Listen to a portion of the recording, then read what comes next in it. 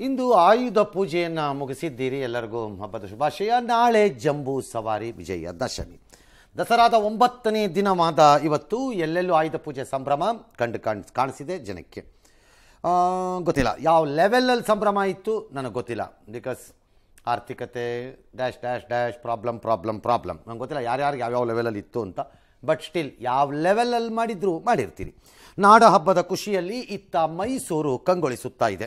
ಯದುವಂಶದ ಅರಸರು ಬಳಸುತ್ತಿದ್ದ ಫಿರಂಗಿಗಳು, ಪಟ್ಟದ ಆನೆ, ಕುದುರೆ, ಹಸು ಮತ್ತು ಒಂಟೆಗೆ ಯದುವೀರ ಹೊತ್ತು ಪೂಜೆಯನ್ನು ಸಲ್ಲಿಸಿದ್ರು. ಎಂದಿನಂತೆ ಪ್ರತಿ ವರ್ಷದಂತೆ ವಾದ್ಯಗೋಷ್ಠಿ, ಕರ್ನಾಟಕ ಪೊಲೀಸ್ ಬ್ಯಾಂಡ್ ಸಂಗೀತ ಎಲ್ಲ ಮೆರಗು ತಂತು. ಗಂಡಬೇರುಂಡ ವಜ್ರಖಚಿತ ಚಿನ್ನಾಭರಣದೊಂದಿಗೆ ರಾಜನ ಪೋಷಾಕಿನಲ್ಲಿ ಅವರು ಮಿಂಚಿದ್ರು. ಕಲ್ಯಾಣ ಮಂಟಪದ ಮೇಲ್ಭಾಗದಲ್ಲಿ ತ್ರಿಷಿಕಾ, ರಾಜಮಾತೆ ಪ್ರಮೋದಾದೇವಿ ಎಲ್ಲ ಅವರು ಪೂಜೆಯನ್ನು ವೀಕ್ಷಣೆ ಮಾಡಿದ್ರು. ನಾಳೆ ಬೆಳಗ್ಗೆ 10 ಗಂಟೆಗೆ ಜಟಿ ಕಾಳಗ, ಬಳಿಕ ಬೆಳ್ಳಿ ರಥದಲ್ಲಿ ಯದುವೀರ ಮೆರವಣಿಗೆ, ನಂತರ ಬನ್ನಿ ಮರಕ್ಕೆ ಅವರ ಪೂಜೆ ಸಲ್ಲಿಸ್ತಾರೆ. 10ರಿಂದ 11-12 ಗಂಟೆ ಒಳಗಡೆ ಪ್ರತಿ ವರ್ಷದಂತೆ ಸಂಪ್ರದಾಯದಂತೆ ಈ ವರ್ಷವೂ ಮುಗಿಯುತ್ತೆ, ಅಂದರೆ ನಾಳೆ. ಇತ್ತ ಅಂಬಾರಿ ಹೊರುವ ಅರ್ಜುನ ಮತ್ತು ಅದರ ತಂಡ ಅವರ ಮಾವುತರಿಗೆ ಎಲ್ಲರಿಗೂ ಪುರೋಹಿತರೆಲ್ಲ ಪೂಜೆ ಮಾಡಿದ್ದಾರೆ. ಎಲ್ಲ ಹುಷಾರಾಗಿರಪ್ಪ ಆನೆಗಳು ಅಂತ. ಶೋಭಾ ಕರಂದ್ಲಾಜೆ ಎಂದಿನಂತೆ ಆ ಮಾವುತರಿಗೆ ಕಾವಾಡಿಗಳಿಗೆಲ್ಲ ಊಟ ಹಾಕಿಸಿದ್ದಾರೆ. ಅವ್ರು ಪ್ರತಿ ವರ್ಷ ಹಾಕಿಸ್ತಾರೆ. ನಾಳೆ ರಾತ್ರಿ 10 ಗಂಟೆವರೆಗೂ ಮಳೆ ಬಾರದಂತೆ ತಾಯಿ ಚಾಮುಂಡಿಯಲ್ಲಿ ಬೇಡಿಕೊಳ್ತೀನಿ ಅಂತ ಉಸ್ತುವಾರಿ ಮಂತ್ರಿ ಸೋಮಣ್ಣ ಅವರು ಹೇಳ್ಕೊಂಡಿದ್ದಾರೆ. ಓಕೆ. ಮೈಸೂರು ಸೇರಿದ ಮುಖ್ಯಮಂತ್ರಿ ಯಡಿಯೂರಪ್ಪನವರು ಡೋಂಟ್ ವರಿ, ಚಾಮುಂಡಿ ಕೃಪೆಯಿಂದ ಎಲ್ಲ ಸುಸೂತ್ರವಾಗಿ ನಡೆಯುತ್ತೆ ಅಂತ ಅಂದಿದ್ದಾರೆ.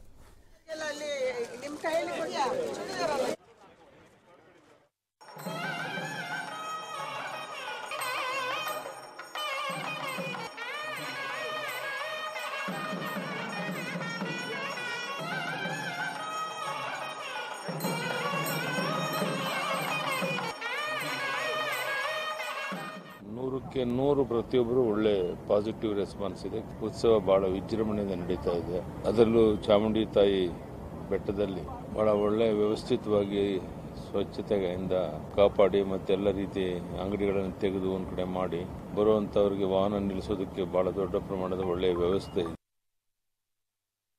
ಬರ್ತಕ್ಕಂಥ ಪ್ರವಾಸಿಗರನ್ನ, ಭಕ್ತಾದಿಗಳನ್ನ ಚಾಮುಂಡಿ ತಾಯಿ ಆಶೀರ್ವಾದವನ್ನು ಬರ್ತಕ್ಕಂಥವ್ರಿಗೆ ಯಾವುದೇ ಆತಂಕ ಇಲ್ಲದೆ ಆ ತಾಯಿ ದರ್ಶನ ಪಡಿಬೋದು. ಇದು ತುಂಬಾ ಚೆನ್ನಾಗಾಗ್ತದೆ. ನನಗೆ ನಂಬಿಕೆ ಇದೆ ಅನ್ನೋದಕ್ಕಿಂತ ಹೆಚ್ಚಾಗಿ ನಾನು ಇವಾಗ ತಾಯಿ ಹತ್ರ ಹೋಗ್ತಾ ಇದ್ದೀನಿ. ನಾಳೆ ಸಂಜೆ ನಾನು ಸ್ವಲ್ಪ ಅವಕಾಶ ಕೊಡುವ ಅಂತ ಕೇಳಕ್ಕೆ. ಬೆಳಿಗ್ಗೆ ದಿಗ್ಲಾಗಿತ್ತು, ಬೆಳಿಗ್ಗೆ ಮೋಡ ನೋಡಿದ್ರೆ, ಆದರೆ ಅದಷ್ಟಕ್ಕೆ ನಿಂತಿದೆ. ಮಳೆ ಬಂದ್ಬಿಡುತ್ತೆ, ಏನು ಮಾಡೋಕ್ಕಾಗಲ್ಲ. ಸಾಮಾನ್ಯವಾಗಿ ದಸರಾ ದಿನ ಒಂದು ಸಣ್ಣ ಮಳೆ ಬರೋದು ಪದ್ಧತಿ ಸಂಪ್ರದಾಯ ಥರ ಬಂದು ಒಳ್ಳೇದು ಅಂತ. ವರ್ಷ ಬಂದೇ ಇದೆ ಅಂತಲ್ಲ, ಬರದೇ ಇರೋ ವರ್ಷನೂ ಇದೆ. ಬಟ್ ಬಂದಿದೆ. ಮೆರವಣಿಗೆ ಹೊರಟ ಮೇಲೆ ಮಳೆ ಬಂದಿರೋದು ಉಂಟು. ತುಂಬ ವರ್ಷಗಳು 6 ವರ್ಷ ಬಂದಿರ್ಬೋದು, 4 ವರ್ಷ ಬರದೇ ಇರ್ಬೋದು. ಪ್ರಾಬ್ಲಮ್ ಈಸ್ ಯಡಿಯೂರಪ್ಪನವ್ರು ಬಂದ ಮೇಲೆ ಅವರ ಕಾಲ್ಗುಣ ಮತ್ತು ಕೈಗುಣ ಡ್ಯಾಶ್ ಇಂದ ರಾಜ್ಯದಲ್ಲಿ ಸುಭಿಕ್ಷವಾಗಿ ಮಳೆ ಆಗಿದೆ ಅಂತ ನೀವು ಹೇಳಿದ್ದೀರಿ. ಹಂಗಾಗಿ ಯಡಿಯೂರಪ್ಪನವ್ರು ಮೈಸೂರಿಗೆ ಹೋದ್ಮೇಲೆ ಏನಾಗಬೇಕು? ಕಾಲ್ಗುಣ ಮತ್ತು ಕೈಗುಣ ಏನಾಗಬೇಕು? ನಿಮಗೆ ಬೇಕಾದಾಗ ವಿಡ್ರಾ ಮಾಡ್ಕೊಳ್ಳೋಕ್ಕೆ, ಬೇಕಾದಾಗ ಆನ್ ಮಾಡ್ಕೊಳ್ಳೋದೇನು ಎಲೆಕ್ಟ್ರಿಕ್ ಬಲ್ಬೆ? ಹಂಗಾಗಲ್ಲ ಅದು. Still nature is nature. ಪ್ರಕೃತಿ ಯಾರು ಏನು ಹೇಳಿದ್ರು ಅದಾಗ್ಬೋದು. ಇರೋ ವೆದರ್ ಕಂಡೀಷನ್ಸ್ ಪ್ರಕಾರ ಕಷ್ಟ ಇದ್ದಂಗಿದೆ. ಸಣ್ಣದಾಗಿ ಮಳೆ ಬರೋ ಸಾಧ್ಯತೆನೇ ಹೆಚ್ಚಿದ್ದಂಗಿದೆ. But it's okay. ಸಣ್ಣದಾಗಿ ಮಳೆ ಬಂದರೂ ಮಳೆಯಲ್ಲಿ ಅದನ್ನು ನೋಡೋದು ಒಂದು ಸಂಭ್ರಮನೇ. ಹಿಂದೆ ಎಲ್ಲ, ಈಗ ನಂಗೆ ಗೊತ್ತಿಲ್ಲ ನಿಮ್ಗಳ ಲೆಕ್ಕಾಚಾರ ಏನು ಅಂತ. ವಿಶ್ವವಿಖ್ಯಾತ ಜಂಬೂ ಸವಾರಿಗೆ ಕೂಡ ಕ್ಷಣಗಣೆಯನ್ನು ಶುರು ಮಾಡಿದ್ದಾರೆ. ಅಂಬಾರಿ ಮಾರ್ಗವನ್ನು ಸಜ್ಜು ಮಾಡಿದ್ದಾರೆ. ಅಂಬಾವಿಲಾಸ ಅರಮನೆ ಮುಂಭಾಗ 26,000 ಜನರಿಗೆ ಕುರ್ಚಿ ವ್ಯವಸ್ಥೆಯನ್ನು ಮಾಡಿಕೊಂಡಿದ್ದಾರೆ. ಅಂಬಾರಿ ಸಾಗೋ ರಸ್ತೆಯಲ್ಲಿ ಆ ಕಡೆ ಈ ಕಡೆ ಆಸನ ವ್ಯವಸ್ಥೆ, ಪೊಲೀಸ್ನವರು ಸಹಜವಾದ ಬಂದೋಬಸ್ತ್. ಮೈಸೂರಿನಲ್ಲಿ ಇವಾಗ ಸಿಕ್ಕಾಪಟ್ಟೆ ಜನ ಏನೋ ಸೇರಿದಾರಂತೆ. ನಾಳೆ ಎಷ್ಟೊತ್ತಿಗೆ ನಡೆಯುತ್ತೆ ಏನು ಅನ್ನೋದನ್ನು ನೋಡ್ಬಿಡೋಣ ಕ್ವಿಕ್ ಆಗಿ. ಮಧ್ಯಾಹ್ನ 2:15 3 ಗಂಟೆ ಒಳಗಡೆ ಎಂದಿನಂತೆ ನೀವು ಪ್ರತಿ ವರ್ಷ ನೋಡ್ತಿರ್ತೀರಿ. ಆ ಪ್ರಕಾರದಲ್ಲಿ ನಂದಿಧ್ವಜಕ್ಕೆ ಪೂಜೆಯನ್ನು ಅರಮನೆಯ ಹೊರಗಡೆ ಮಾಡ್ತಾರೆ ಮುಖ್ಯಮಂತ್ರಿಗಳು. ಆ ನಂತರ ಮೆರವಣಿಗೆ ಆರಂಭ ಆಗುತ್ತೆ. ಸಂಜೆ 4:15 5 ಗಂಟೆ ಒಳಗೆ ಅಂಬಾರಿಗೆ CM ಪುಷ್ಪಾರ್ಚನೆ ಮಾಡ್ತಾರೆ. ಕುಂಭಲಗ್ನ ಅದು. 4:15 5 ಗಂಟೆವರೆಗೆ ಪುಷ್ಪಾರ್ಚನೆ ಅಂತಂದರೆ ಮೆರವಣಿಗೆ ಆರಂಭವಾಗುವ ಸಮಯ ಅಲ್ಲ, ಅದು ಮೆರವಣಿಗೆಯ ಅಂತ್ಯದ ಸಮಯ. ಅದು ಪ್ಯಾಲೇಸ್ನಲ್ಲಿ. ಆ ಮೆರವಣಿಗೆ ಬನ್ನಿ ಮಂಟಪವನ್ನು ತಲುಪಲಿಕ್ಕೆ ಸಂಜೆ ಸುಮಾರು 7 ಗಂಟೆ ಈಚೆ ಆಚೆ ಆಗತ್ತೆ. 7:30 ವೇಳೆಗೆ ಪಂಚಿನ ಕವಾಯಿತು ನಡೆಯುತ್ತೆ. ರಾಜ್ಯಪಾಲರಿಂದ ಚಾಲನೆ. 10 ಗಂಟೆಗೆ ಪಟಾಕಿ ಸಿಡಿಸಿ ದಸರಾನ ಮುಕ್ತಾಯ ಮಾಡುತ್ತಾರೆ ಇನ್ನೊಂದು ವರ್ಷ. ಸರ್, ವರ್ಷದಿಂದ ವರ್ಷಕ್ಕೆ ದಸರಾ ಕಳೆ ಕುಗ್ತಾ ಇದೆ ಅಂತ ಅನಿಸ್ತಾ ಇದೆಯಾ ಅಥವಾ ಕುಗ್ಗಲ್ಲ, ಅದು ಕುಗ್ಗಲ್ಲ, ಕುಗ್ಗಲ್ಲ, ನಂಬರ್ ಜಾಸ್ತಿ ಆಗಿರುತ್ತೆ. ನಂಬರ್ ಜಾಸ್ತಿ ಯಾಕಾಗತ್ತೆ ಅಂತ ಹೇಳ್ತೀನಿ. ಓಕೆ, ಇದು ಹ್ಯಾಬಿಟ್ ಆಗಿದೆ ಈಗ ದಸರಾ ಮಾಡಲೇಬೇಕು ಅನ್ನೋ. ಅಲ್ಲಲ್ಲ, ಜನರದ ಒಂಥರ ಅಭ್ಯಾಸ ಆದಂಗಾಗಿದೆ ಜನರಿಗೆ. ಹಬ್ಬ ಬಂದಾಗ ಏನೇ ಕಷ್ಟ ಇದ್ರು ಹಬ್ಬ ಮಾಡ್ಕೋತಾರೆ. ಏನೇ ಕಷ್ಟ ಇದ್ರು ಸರಿ, 4 ಕಂದು ಕಟ್ಟೋ ಪಡೆ 2 ಕಡೆ ಮಾಡ್ಬೋದು ಮಾಡ್ತಾರೆ. ಅದೇ ಥರ ಅಭ್ಯಾಸ ಆಗೋಗಿದೆ ಈಗ ಭಾಳ ಜನಕ್ಕೆ. ಅದರಲ್ಲೂ ಲೋಕಲ್ ಜನಕ್ಕೆ ಅಭ್ಯಾಸ ಆಗೋಗಿದೆ. ಅಂದರೆ ಮೈಸೂರಿನವರು, ಸುತ್ತಮುತ್ತಲ ಪ್ರದೇಶದವರು. ಎರಡನೇದು, ಬೆಂಗಳೂರಿಗರಿಗೆ ಇಂತಹ ಯಾವುದೇ ಸಂದರ್ಭ ಸಿಕ್ಕಿದ್ರು ಹಾರಕ್ಕೊಂದು ಜಾಗ ಅದು ಬೆಂಗಳೂರಿನವ್ರಿಗೆ. ರಿಲ್ಯಾಕ್ಸ್ ಆಗುತ್ತೆ. ಬೆಂಗಳೂರಿನವ್ರು ಸಹಜವಾಗಿ, ಪರ್ಟಿಕ್ಯುಲರ್ಲಿ ನಾರ್ತ್ ಇಂಡಿಯಾ ಆ ಕಡೆಯಿಂದ ಬಂದಿರೋರು ಇವರಿಗೆಲ್ಲ ಒಂದಿಲ್ಲ. ಹಾಗಾಗಿ ನಿಮಗೆ ನಂಬರ್ ಇರುತ್ತೆ. ಓಕೆ, ಬದಲಾಗಿದೆಯಾ, ಕುಗ್ತಾ ಇದೆಯಾ ಅಂತಂದರೆ ಬದಲಾಗಿಲ್ಲ. ನನ್ನ ಲೆಕ್ಕಾಚಾರದಲ್ಲಿ ಬದಲಾಗಿಲ್ಲ. ಪದ್ಧತಿ ಪರಂಪರೆಗಳನ್ನು, ಸಂಸ್ಕೃತಿ, ಇದನ್ನು ನಮ್ಮದು ಕೆಲವು ಪ್ರಕ್ರಿಯೆಗಳನ್ನೆಲ್ಲ ಬದಲಾಯಿಸಕ್ಕೆ ಆಗೋದೂ ಇಲ್ಲ. ಅದನ್ನು ಬದಲಾಯಿಸಲೂಬಾರ್ದು. ಯಾಕೆ ಬದಲಾಯಿಸ್ಬೇಕು ಅದನ್ನು? ಈಗ ಅವಾಗ ಯಾವಾಗಲೂ ಅದನ್ನು ಬದಲಾಯಿಸ್ಬಿಡೋಣ, ಇದನ್ನು ಬದಲಾಯಿಸ್ಬಿಡೋಣ ಅಂತೆಲ್ಲ ಹೊಡಿತಿದ್ರು ಭಾಷಣ, ಮಾತುಗಳು ಬಂದಿತ್ತು. We should carry on with this heritage ಅಲ್ಲ, ಅದ್ರಲ್ಲಿ ಯಾವ ಅನುಮಾನನೂ ಇಲ್ಲ. ಆದರೆ ಮೈಸೂರು ದಸರೆಗೆ ಸೀಮಿತವಾದ ಪ್ರಯಾಣಿಕರ ನಗರ ಆಗೋಗೋ ಅಪಾಯಕ್ಕಂತೂ ಅಂಚಿಗೆ ಬಂದು ನಿಂತ್ಕೊಂಡ್ಬಿಟ್ಟಿದೆ. ಅಂದ್ರೆ ದಸರಾಗ್ ಮಾತ್ರ ದಸರಾ ರಿಲೇಟೆಡ್ ಸಿಟಿ ಟೈಪ್ ಆಗೋಗ್ತಾ ಇದೆ. ವೇರಾಸ್ ಮೈಸೂರು ಸಿಟಿ ಸಹಜವಾದ ರಾಷ್ಟ್ರದಲ್ಲಿ ಅತಿ ದೊಡ್ಡದಾದಂಥ ಜೈಪುರ್ ಥರನೋ ಈ ಥರ ಯಾವುದೋ ಊರ ಥರ ನೀವು ಸಹಜವಾದ ಟೂರಿಸಂ ಸಿಟಿ ಆಗಬೇಕಾಗಿತ್ತು. ಇಡೀ ವರ್ಷ ಪೂರ್ತಿ ಬರೋ ರೀತಿ ಪೂರ್ತಿ ಇರಬೇಕಿತ್ತು. ಏನಿದೆ ಸಿಂಗಪೂರ್ನಲ್ಲಿ? ಸಿಂಗಪೂರ್ ಟೌನ್ ತುಂಬ ಚೆನ್ನಾಗಿದೆ. ದೇಶ ಚೆನ್ನಾಗಿ ಇಟ್ಕೊಂಡಿರ್ಬೋದು ಅವರು, ಫುಟ್ಪಾತ್ ಚೆನ್ನಾಗಿ ಇಟ್ಕೊಂಡು, ಹಸಿರು ಚೆನ್ನಾಗಿ ಇಟ್ಕೊಂಡು ಒಂದಷ್ಟು ಅಟ್ರಾಕ್ಷನ್ಸ್ ಮಾಡ್ಕೊಂಡಿದ್ದಾರೆ ಅಷ್ಟೇ. ಟೂರಿಸಂ ಅದು ಬಿಟ್ಟರೆ ಈ ರೀತಿಯ ಯಾವ ಪ್ರಯತ್ನಗಳು ಮೈಸೂರಿನಲ್ಲಿ 100 ವರ್ಷದಲ್ಲೂ ಏನು ಮಾಡಿಲ್ಲ ನೀವು. ಇದೆಲ್ಲ ನಿಮ್ದು ಹಳೆಯದೇ, ಅದೇ ಅರಮನೆ ತೋರಿಸ್ತಾ ಇದ್ದೀರಿ. ಹಾಗಾಗಿ ಅಭ್ಯಾಸ ಇರುವವರಿಗೆ ಕಾಲವನ್ನು ಕಳೆಯುವ ಹಬ್ಬ ಆಗೋಗ್ತಾ ಇದೆ, ಸೀಮಿತ ಅಷ್ಟಕ್ಕೆ ಆಗುತ್ತೆ. ಹೊಸಬರಿಗೆ ಏನಾದ್ರು ಏನೋ ಬಂದಿದೆಯಂತೆ ಉತ್ಸಾಹಕ್ಕೆ ಹೋಗೋಣ ಅಂದ್ರೆ ಹೊಸದೇನಿಲ್ಲ, ಪ್ರತಿ ವರ್ಷ ಇರೋದೇ ಏನೂ ಇಲ್ಲ ಅಲ್ಲಿ ಹೊಸದು ನಿಮಗೆ. ಅದೇ ನೀವು ಅದೇ ಅರಮನೆ, ಅದೇ ಝೂ, ಅದೇ ಚಾಮುಂಡೇಶ್ವರಿ ಬದಲಾಯಿಸಕ್ಕಾಗಲ್ಲ. ಆ ವಿಗ್ರಹ ತೆಗೆದು ಈ ವಿಗ್ರಹ ಹಾಕನ್ವಾ ಅಂತ ಅಲ್ಲ ನಾನು ಹೇಳ್ತಿರೋದು. ಚಾಮುಂಡೇಶ್ವರಿ, KRS, ಜವನ್ಮೋಹನ್ ಪ್ಯಾಲೇಸು, ಹೀಗೇ ರೌಂಡ್ ಹೊಡಿತೀರಿ ನೀವು. There is nothing which is added to A newer ಜನರೇಷನ್ಸ್ಗೆ. ನೀವು ತಂದಿರೋದೇನು ಎಕ್ಸೆಪ್ಟ್ ಫುಡ್ ಫೆಸ್ಟಿವಲ್ಲು, ಅದು ಯಾವಾಗಲೂ 6 ವರ್ಷದ ಕೆಳಗೋ 10 ವರ್ಷದ ಕೆಳಗೋ 8 ವರ್ಷದ ಕೆಳಗೋ ತಂದುಬಿಟ್ಟಿದ್ದೀರಿ ಅಷ್ಟೇ. ಅದು ಬಿಟ್ಟರೆ ನಿಂತಿಲ್ಲ. ಜಗಜಟ್ಟಿ ಕಾಳಗ ಅಂತೀರಿ, ಮೈಸೂರು ದಸರಾ ವಸ್ತು ಪ್ರದರ್ಶನ ಅಂತೀರಿ. ಆ ವಸ್ತು ಪ್ರದರ್ಶನ ಪರ್ಫೆಕ್ಟಾಗಿ ಆರ್ಗನೈಸ್ ಮಾಡಲ್ಲ, ಸಾಂಪ್ರದಾಯಿಕವಾಗಿ ಹಂಗೆ ಮಾಡಲ್ಲ ಅದನ್ನು ಸರಿಯಾಗಿ. ಹಾಗಾಗಿ ದಿ ವರಿಯಿಂಗ್ ಫ್ಯಾಕ್ಟರ್ ಅಂದರೆ one of the great property, tourism property ಒಂದು ದಸರಾ. ಅದರ ಸುತ್ತಲೂ ಮೈಸೂರು ನಗರವನ್ನು ಕಟ್ಟಬೇಕಾದ ರೀತಿಯಲ್ಲಿ ಯಾವ ಸರ್ಕಾರವೂ ಸ್ವಾತಂತ್ರ್ಯ ನಂತರ ಕಟ್ಟಿಲ್ಲ. ನೀವೆಲ್ಲರೂ ರಾಜಮಹಾರಾಜರು ಬಿಟ್ಟು ಹೋಗಿದ್ದರ ಬೆಳಕಿನಲ್ಲಿ ಪ್ರತಿಫಲಿಸುತ್ತಿದ್ದೀರಿ ಅಷ್ಟೇ. ಇಚ್ಛಾಶಕ್ತಿಯ ಕೊರತೆ ಅಂತ ಹೇಳಬೇಕಾ ಅಥವಾ ಯಾವ ಶಕ್ತಿನೋ ಯಾವ ಶಕ್ತಿಹೀನರೋ ನನಗೆ ಗೊತ್ತಿಲ್ಲ, ಮಾಡಿಲ್ಲ. ಅಷ್ಟರ ಮಟ್ಟಿಗೆ ಆ ಸಿಟಿಗೆ ಸಿಗಬೇಕಾದ ಸಿಕ್ಕಿಲ್ಲ ಅಷ್ಟು. ಹಾಗಾಗಿ ಅಭ್ಯಾಸ ಇರೋರು ಹೋಗ್ತಾರೆ, ಹೊಸದನ್ನೇನೋ ಬಯಸೋಣ ಅಂತಂದರೆ ಹೋಗಲ್ಲ. ಹೊಸದೇನಾದ್ರು ನೋಡ್ಬೇಕು ನಾವು, ಅದರಲ್ಲಿ ಹೊಸದೇನಾದ್ರು ಒಂದು ಮಾಡ್ಬೇಕು ನಾವು. ಹೆರಿಟೇಜ್ ಸಿಟಿ ಅಂದ ತಕ್ಷಣ ಮತ್ತೆ ಬೇರೆ ಮುಟ್ಟಕ್ಕೆ ಹೆರಿಟೇಜ್ ಸಿಟಿ ಅಂತಂದ್ರೆ ನೀವು ಮೈಸೂರು ಸಿಟಿ ಒಳಗಡೆನೆ ಮಾಡಬೇಕು ಅಂತಿಲ್ಲ. ಸರೌಂಡಿಂಗ್ಸ್ ಅಲ್ಲಿ ನೀವು ಎಲ್ಲ ಬೇಕಾದ್ರೂ ಮಾಡ್ಬೋದು. ಈಗ ಒಂದು ಒಳ್ಳೆ ಜಾಗ ಯಾವುದೋ ಇದೆ ವಿದೇಶದಲ್ಲಿ ಯಾವುದೋ ಅಂತಂದ್ರೆ ನೀವು ಅಲ್ಲಿಂದ ಹೋಗಲ್ವಾ, 400 ಕಿಲೋಮೀಟರ್ 200 ಕಿಲೋಮೀಟರ್ 100 ಕಿಲೋಮೀಟರ್ ಹೋಗಲ್ವಾ ನೀವು? ಮತ್ತೆ ಹಾಗೆ ಇದುವೆ. But no such effort is done. ಈಗಿನ ಜನರೇಷನ್ಗೆ ಆ್ಯಡ್ ಆಗುವಂಥದ್ದು ಏನೂ ಇಲ್ಲ. ವರ್ಷವಿಡೀ ಜನ ಅಲ್ಲಿಗೆ ಕಾತುರದಿಂದ ಹಾರಿ ಹೋಗುವ ರೀತಿ. ದಸರಾಗ ಮಾತ್ರ ದಸರಾಗ ಹೋಗ್ತಾರೆ, ಬರ್ತಾರೆ ಅಷ್ಟು. ನಾವೇನು ಮಾಡೋಕ್ಕಾಗಲ್ಲ, ಮಾಡೋದು ಇಲ್ಲ, ಇದಿಷ್ಟರಲ್ಲೇ ಇರುತ್ತೆ.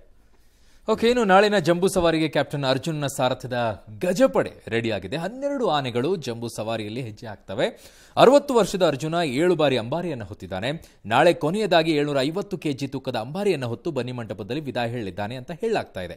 ಜಂಬೂ ಸವಾರಿಗೆ ಗಜಪಡೆ ಹೇಗೆ ರೆಡಿಯಾಗಿದ್ದಾನೆ ಅಂತ ನಮ್ಮ ಪ್ರತಿನಿಧಿ ಶ್ರೀನಿವಾಸ್ ಒಂದಿಷ್ಟು ಮಾಹಿತಿಯನ್ನು ಕೊಟ್ಟಿದ್ದಾರೆ ಸ್ಥಳದಿಂದ, ನೋಡೋಣ.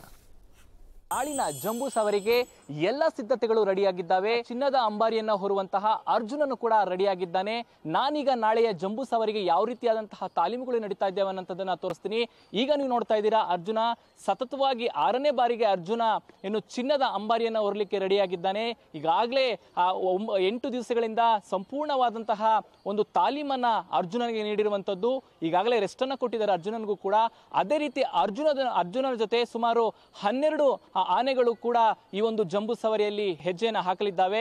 ನಾಳಿನ ಜಂಬೂ ಸವಾರಿಗೆ ಎಲ್ಲ ಸಿದ್ಧತೆಗಳನ್ನ ಮಾಡ್ಕೊಳ್ಳಲಾಗ್ತಿದೆ. ಈಗ ನೀವು ನೋಡ್ತಾ ಇದ್ದೀರಾ, ಅರ್ಜುನ ಜೊತೆಗೆ ಸಾಗುವಂತಹ ಇನ್ನಿತರ ಆನೆಗಳು ಕೂಡ ಇಲ್ಲಿ ಇರುವಂತದ್ದು. ಅದಕ್ಕೆ ಎಲ್ಲಾ ರೀತಿಯಾದಂತಹ ಒಂದು ಸ್ನಾನಗಳನ್ನ ಮಾಡಿಸುವಂತ ವ್ಯವಸ್ಥೆಗಳನ್ನ ಮಾಡ್ತಿರುವಂತದ್ದು, ಆಹಾರಗಳನ್ನ ಕೊಡುವಂತಹ ವ್ಯವಸ್ಥೆಯನ್ನು ಕೂಡ ಮಾಡ್ತಿದ್ದಾರೆ.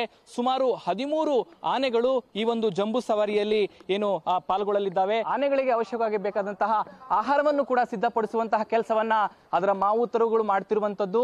ಗೋಪಿ, ಪ್ರಶಾಂತಿ, ಅಭಿಮನ್ಯು, ಬಲರಾಮ, ಕಾವೇರಿ, ವಿಜಯ, ದುರ್ಗಾ ಪರಮೇಶ್ವರಿಗೆ ಸುಮಾರು 13 ಆನೆಗಳು ಅರ್ಜುನನ ಜೊತೆ ಹೆಜ್ಜೆ ಹಾಕ್ತಿದ್ದಾವೆ. ನಾಳಿನ ಜಂಬೂ ಸವಾರಿಗೆ ಎಲ್ಲಾ ಸಿದ್ಧತೆಗಳು ಕಂಪ್ಲೀಟ್ ಆಗಿರುವಂತದ್ದು. ನಾಳೆ ಬೆಳಗ್ಗೆ ಎಲ್ಲ ಆನೆಗಳು ಕೂಡ ಚಿತ್ತಾರ ಬರೆಯುವಂತಹ ಕೆಲಸಗಳನ್ನ ಮಾಡಲಾಗುತ್ತೆ. ಓಕೆ, ಇದು ಒಂದು ಕಡೆ ಆದರೆ ಇನ್ನೊಂದು ಕಡೆ ದಸರಾದ ಪ್ರಮುಖ ಆಕರ್ಷಣೆ ಜಂಬೂ ಸವಾರಿ ಮೆರವಣಿಗೆಯಲ್ಲಿ ನಾಳೆ ಒಟ್ಟು 39 ಸ್ತಬ್ಧ ಚಿತ್ರಗಳು ಭಾಗವಹಿಸುತ್ತವೆ.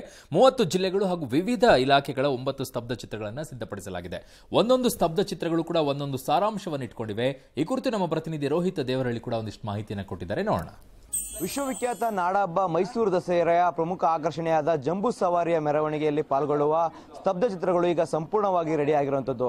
ನಾವು ದೃಶ್ಯದಲ್ಲಿ ನೋಡ್ತಾ ಇದ್ದೀವಿ, ಏನು ಜಂಬೂ ಸವಾರಿ ಮೆರವಣಿಗೆಯಲ್ಲಿ ಹೋಗುವಂತಹ ಸ್ತಬ್ಧ ಚಿತ್ರಗಳು ಈಗ ಸಂಪೂರ್ಣವಾಗಿ ರೆಡಿ ಆಗಿದ್ದಾವೆ.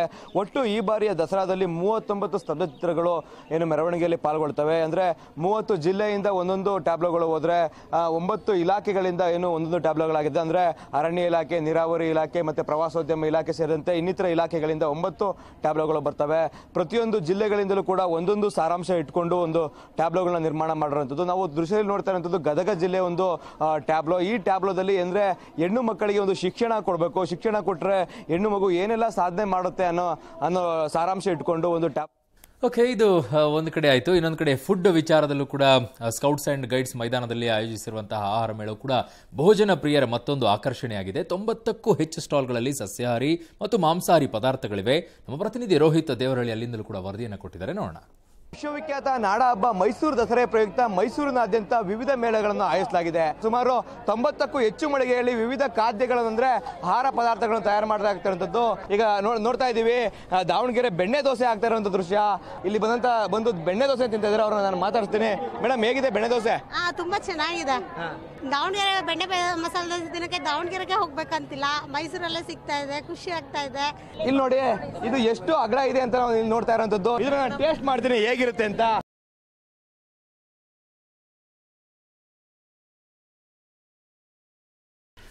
ರಿಪೋರ್ಟ್ ಮಾಡ್ರಪ್ಪ ಅಂದ್ರೆ ತಿನ್ಕೊಂಡು ನಿಂತ್ಕೊಳ್ತಾರೆ.